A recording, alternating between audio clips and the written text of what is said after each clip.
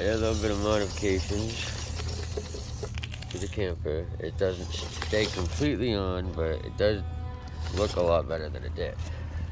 But though the back of it is slightly longer than I wanted to make it,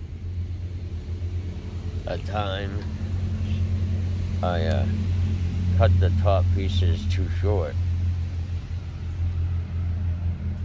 Should have made them longer. And it would have came out perfectly if I would have stuck with the original design. But I made it in two separate pieces. I made the top piece first over here, then I made the back piece. And the measurements from the top, from here to where I wanted it to stop, because I wanted it to have like a slant here so that I could get in and out without too much array.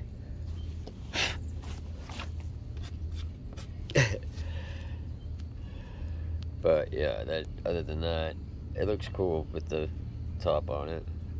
I can't go crawling with it because it falls right off.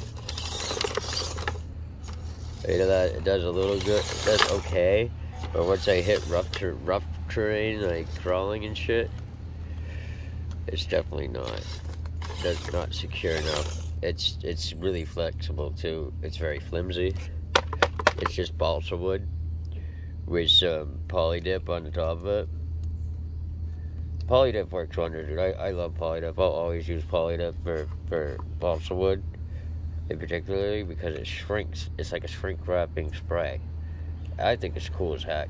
It waterproofs it too, so that's a big plus, especially when you deal with main water and winter and all that stuff. It works out great. Alright, well, thank you guys for tuning in. As always, happy trails to all of you. Take it easy.